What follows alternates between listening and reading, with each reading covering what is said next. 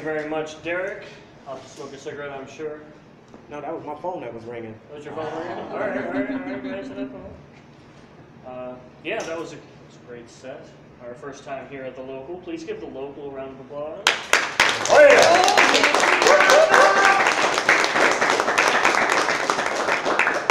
I'd like to remind everybody we are accepting a suggested donation of $5 that goes to paying our poets. So please don't forget to me, either me or Skylar.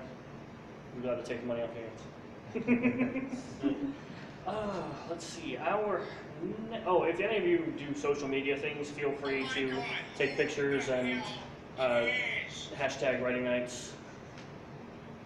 Yes? Sorry.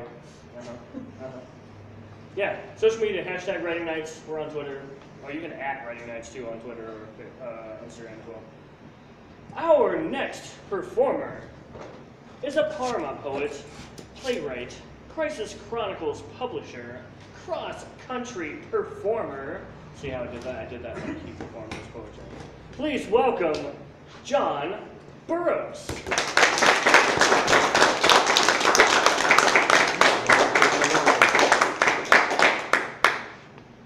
Hello, everybody. Hello. I love this place, and I love all of y'all. It's so good to see you here. And thank you, Derrick. Enjoyed your reading very much. I'm very much looking forward to Alicia, one of my favorites, and I'm thrilled to be here. Without further ado,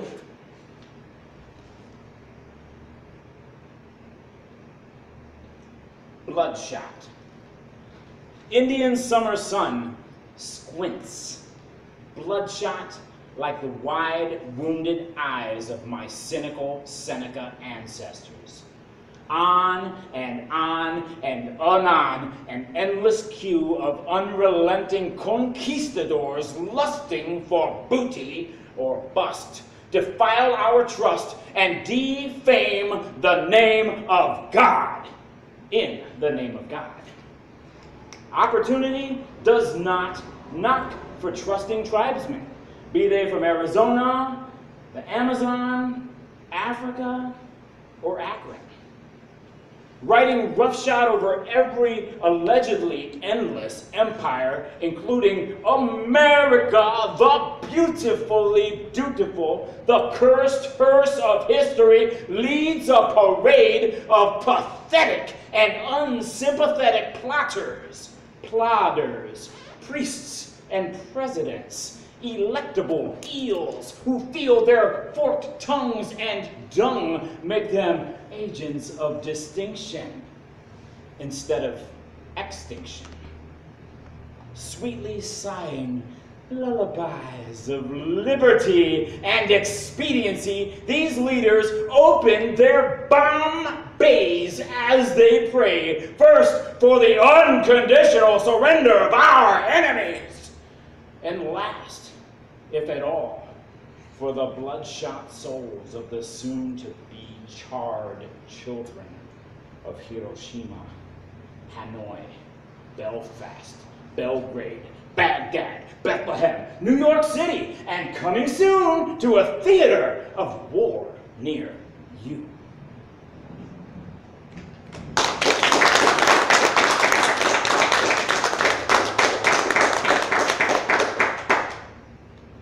Thank you very much.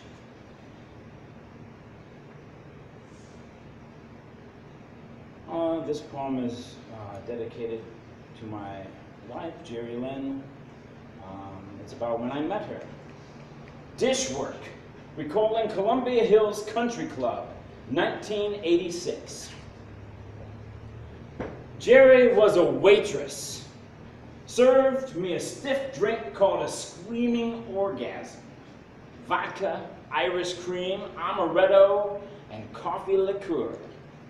While soaked in steam from the dishwashing machine, I scrubbed dried hollandaise sauce from some would-be PGA star's lunch plate and waited for our lunch break in the basement storeroom where we'd covertly wash down the day's eggs Benedict with another. But this time, no screaming.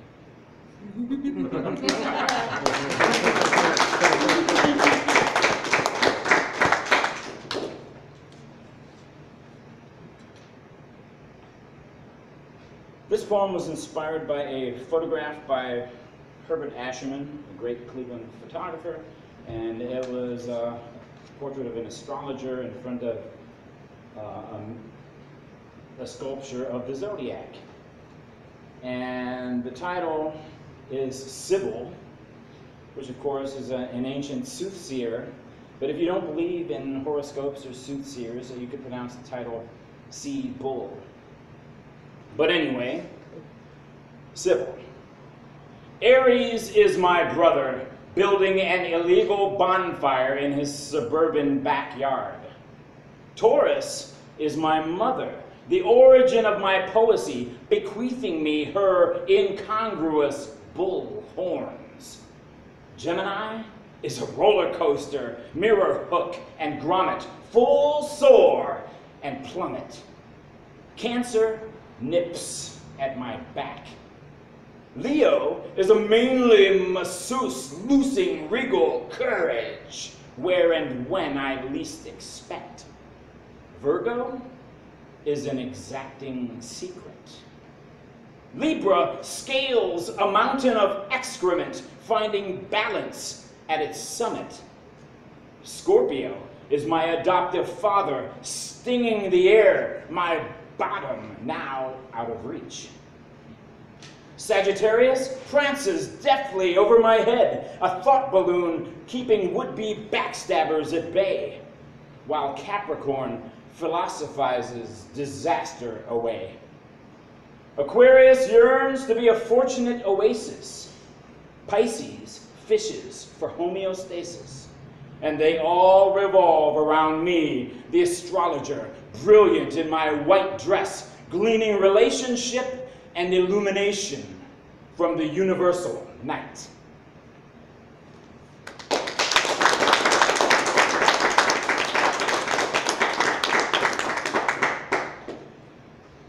My latest chapbook was published by the Poets Haven right here in this area, Maslin, and I'm really proud of it, Waterworks.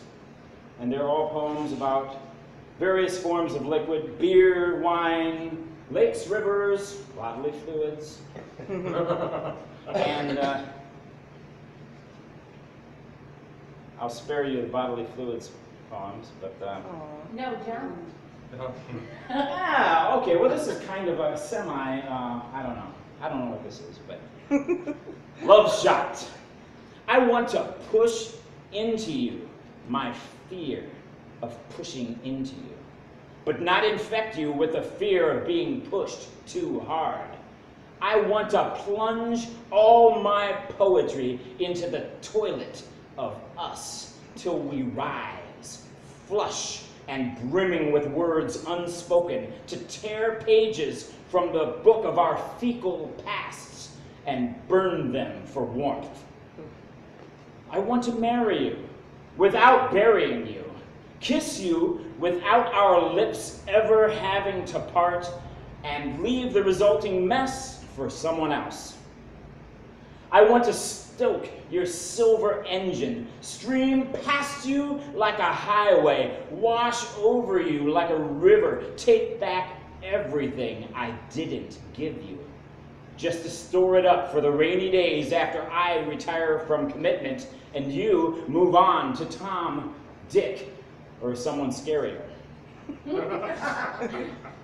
I want to die and be reborn as a rock, a star, geologist, astronomer. I want to orbit you like a moon, but not always show you my best side.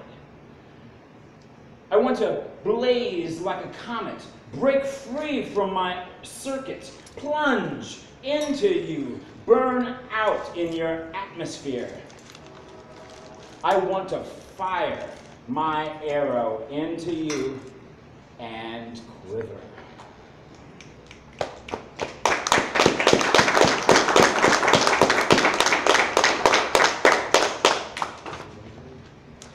The last time I read for Writing Nights was last year at Buzzbin, the day one of my artistic heroes, Prince, passed away.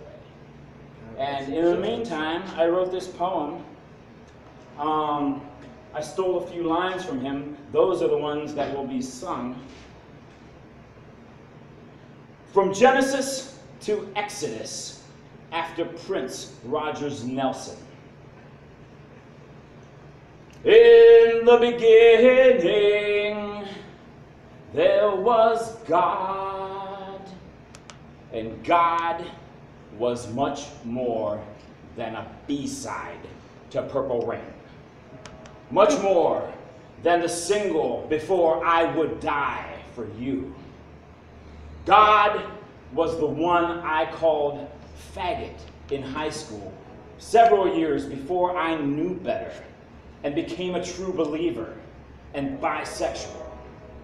God was ubiquitous on MTV the summer I entered the Marine Corps at 17 and exited the Marine Corps, still 17, dazed. You're gonna have to fight your own damn war. God was there, purple on screen during my first blowjob at the Tower Drive-In. And he was always there on the clock radio in Wilkes Villa, seen and known, unseen and unknowable, in my homeless backpack in Cascade Park, plugged into the table cassette player at the Lorain County Community College Library, and in the background as I went down for the first time on Cassie's Raspberry Beret.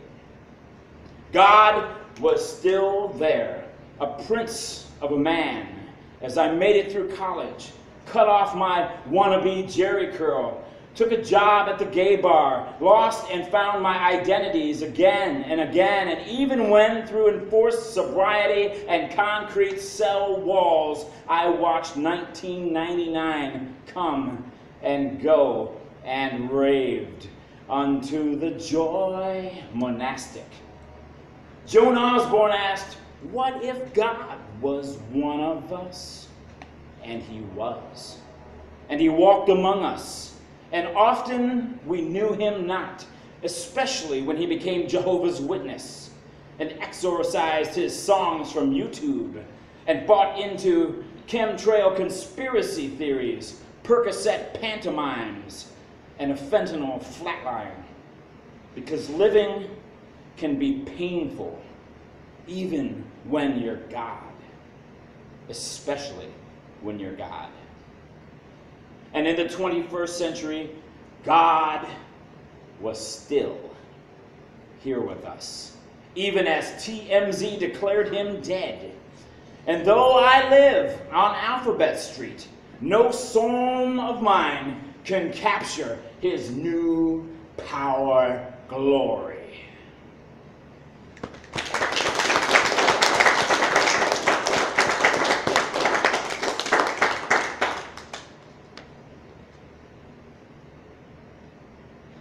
Thank you. This poem, I guess it's not quite about bodily fluids, but it does involve water. It's a short one entitled Can Do.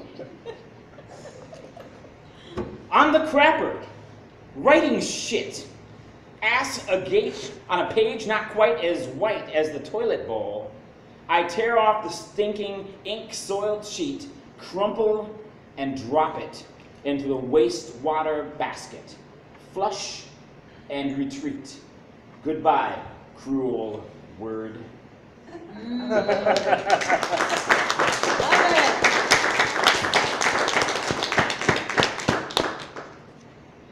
Thank you so much. You're beautiful, beautiful people. And thank you. My last poem is entitled Lens. Violence! Silence. Violence. Silence! Less is more and more is less, and silence is most golden to the rich and oppressive, and would be impressive if not for the give gone missing from nature's desired balance. Give and take, and give and take, and take, and The record keeps skipping. Time to pull out the needle. Violence! Silence. Violence. Silence!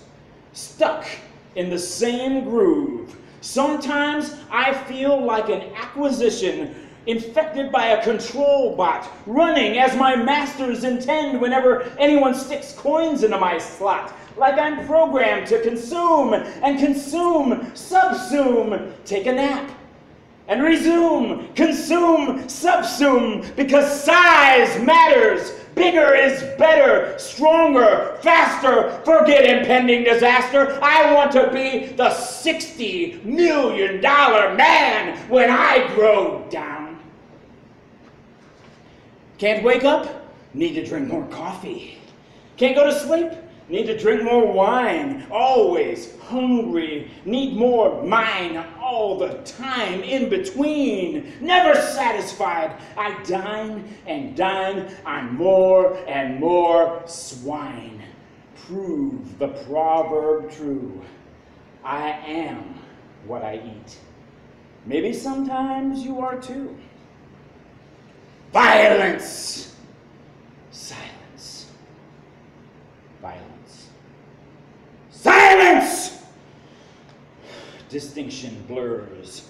So kill them all and let God sort them out. We human would-be gods can't wait to start sorting the money and land and command you dead leave behind. But first, we need your ass assistance.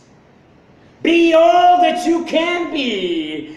Join, consume, follow, consume, collect, consume, kill, consume, die, consumed, submission accomplished.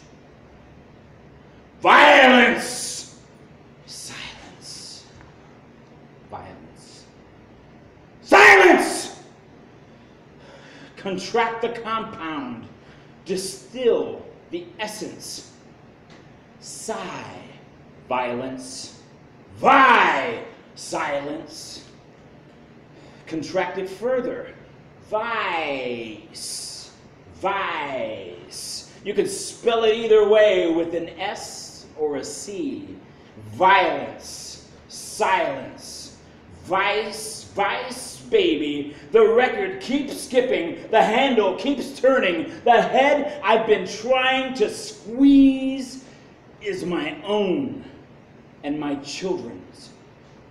Time to pull out the needle. Stop churning the handle. Look in a mirror for a moment. Put my vying and my sighing aside and focus my lens.